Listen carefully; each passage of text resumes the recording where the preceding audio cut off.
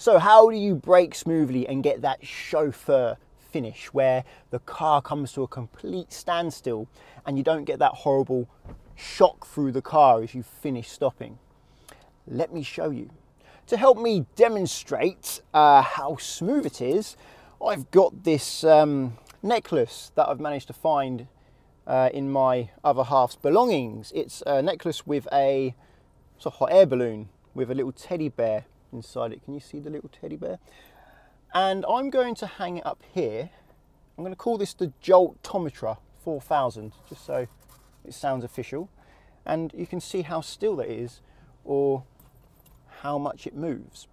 To brake smoothly, you need to understand why it isn't smooth in the first place. And it all comes down to how you change your speed. It's not so much the rate at which you slow down, it's how quickly you change the rate at which you slow down. So if you're not slowing down at all and suddenly you start slowing down a lot, you're going to really feel that. That's going to feel unsmooth. It's going to be uncomfortable for your passengers. And if you're slowing down quite quickly and suddenly the car finishes stopping, that normally happens to everyone in the car as you go from leaning forwards to not leaning forwards, and that's not smooth either. With the joltometer, it's not so much about how much it's moving, it's how quickly it moves. So if it suddenly shoots forwards or backwards, that's going to represent a very jerky movement in the car. But it could be moving forwards quite a lot, but I'm still doing it smoothly. And then as I finish stopping, it will gradually come back instead of going like that. It's going to always be moving a bit, obviously, because the road is bumpy. So now I'm going to brake quite harshly and finish quite harshly, and you're going to see the poor teddy bear get flung forwards and flung backwards. I'll do that now. So hard on the brake, it goes flying forwards, and I don't let off gently at the end, and it goes flying backwards, and it's waving about for quite some time. To make it smooth, what you need to do is gradually increase the brake pressure until you get your desired level of braking. So instead of just pressing your foot on the brake suddenly, gradually press it more and more until you feel like I'm slowing down quickly enough now.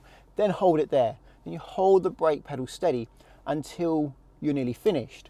Just before the car comes to a complete standstill, reduce your braking gradually. Try not to come off the brake quickly and try not to come off the brake all the way, otherwise you won't actually finish your stop. The last bit is generally the hardest bit, because what most people tend to do is they come off the brake quickly. If you come off the brake quickly, you jolt back anyway, and they come off the brake too much, or they just completely come off the brake, in which case you don't actually finish stopping, you just carry on rolling. The key is just to reduce the brake a small amount. The less you're braking as the car comes to a complete standstill, the smoother it will be. So if you're braking just 1% of your car's capability, it's going to be a smooth stop. But if you're braking at 10% of your car's ability, it's going to be a harsher stop. So this time I'm going to try and demonstrate a very smooth stop. I'm going to stop the car quite quickly from 30 miles an hour. But although I stop it quickly, our teddy bear here on the joltometer, or should just call it a hot air balloon really, shouldn't I, is going to go forwards gently, and he's going to come backwards gently, and he's not going to fall out of his basket. So I'm doing about 30 miles an hour now, and I'm going to stop the car quite quickly. So I'm going to gradually increase the brake until we get the desired level, and then just as the car comes to a stop, just before it comes to a stop, I reduce the brake gradually and now finish stopping. There's no sudden harshness there. The teddy bear in our joltometer 4000 didn't get thrown forwards and then back and ended up waving around for ages. It was generally quite still. We went forwards gradually, a little bit of waving as on a bumpy road, and then it came back gently. And he hasn't fallen out of his basket. I don't know if he's happy or not. What do you think? Look at his face there. Don't know if he's crying or trying to look for something. So this time I'm going to show you the pedal more. I'm going to stop from about 30 again. I gradually increase the brake. I've got the desired level of braking now, and just before the car finishes stopping, I gradually reduce the brake again until I'm completely stopped. It goes without saying that what will also help you brake smoothly is good planning, good foresight. Having to brake suddenly will make the car brake in a harsh way. You're going to feel that through the car, and you're not going to have time at the end of your stop to reduce the brake gradually to get that chauffeur finish. What you want to do is actually start braking a bit earlier than you absolutely must, to leave yourself a bit of time at the end to smooth things out a bit. For me, one of the most important things that determines how good a driver is, or how accomplished a driver is how smooth they brake. Anyone can get a car going quite quickly, but if you can consistently, time and time again, slow the car down gradually and finish stopping smoothly, that shows that you have good experience and you're prepared, you know what's coming, nothing's taking you by surprise. Braking smoothly is also more economical and it's better for your car. If you watch one of my previous videos, I think it's about 3 videos ago, I did a video on driving economically, and one of the main factors that allowed me to achieve 61 miles to the gallon out of this petrol turbo 1.4 litre car, which I was quite surprised by, was just I spent a long time slowing down. I slowed down very gradually, very light braking over a long period of time. Whilst the car is slowing down, you're using little to no fuel, so you're getting that whole bit of road for free instead of leaving it to the last second. If you leave it to the last second, you're using fuel all the way up until that final moment when you start braking. What will make a huge difference to how easy it is for you to control that brake pedal is where you're sitting. 2 weeks ago, I did a video on good driving position. I recommend you watch that to know how to get good setup so you can get good control over the pedals.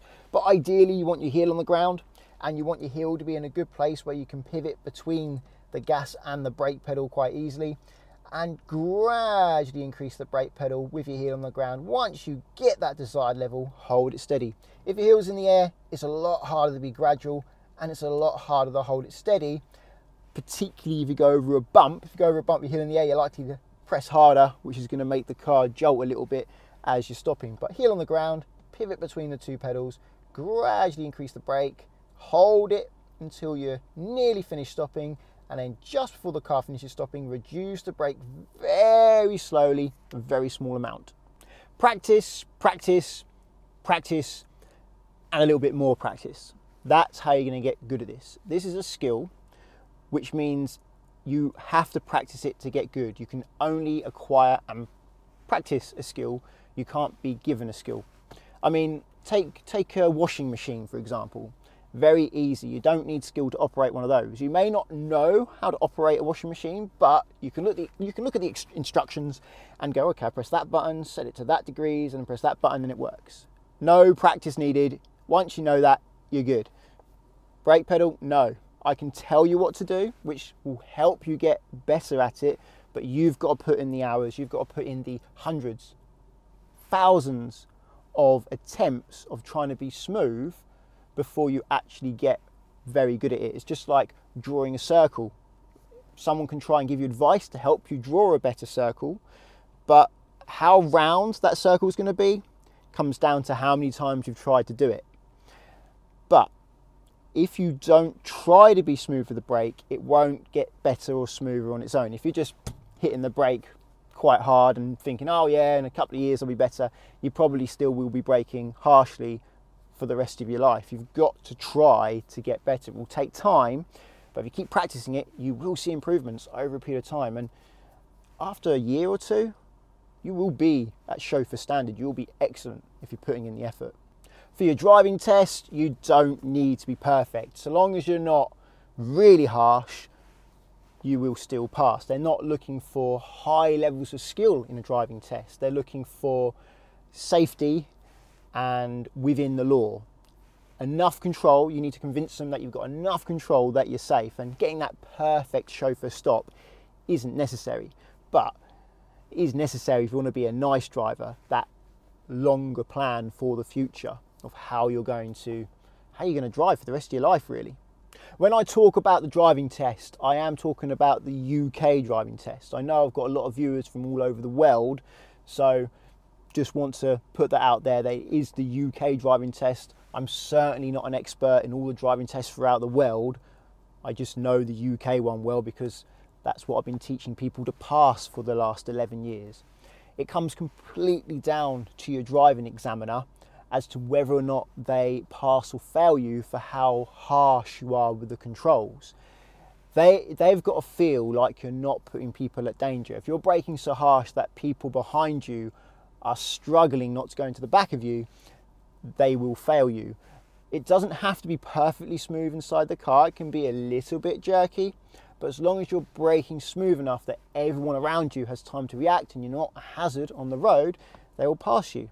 For the first 5 years of teaching people to drive, braking was a struggle. People would brake horrifically, and it would really make learning very hard because they wouldn't stop where they wanted to stop, and that would extend the amount of time it took them to learn.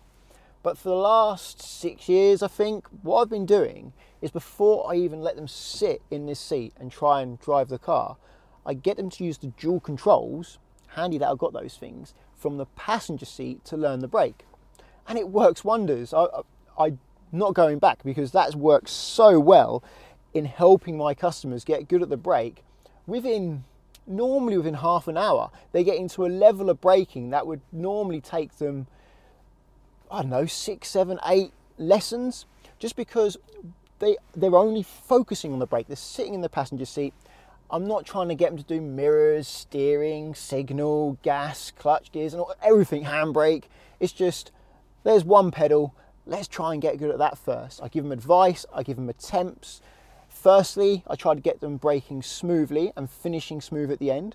Once they've got that done, then I say, right, try and stop by that lamppost. So there's a lamppost up ahead. I'll move the car.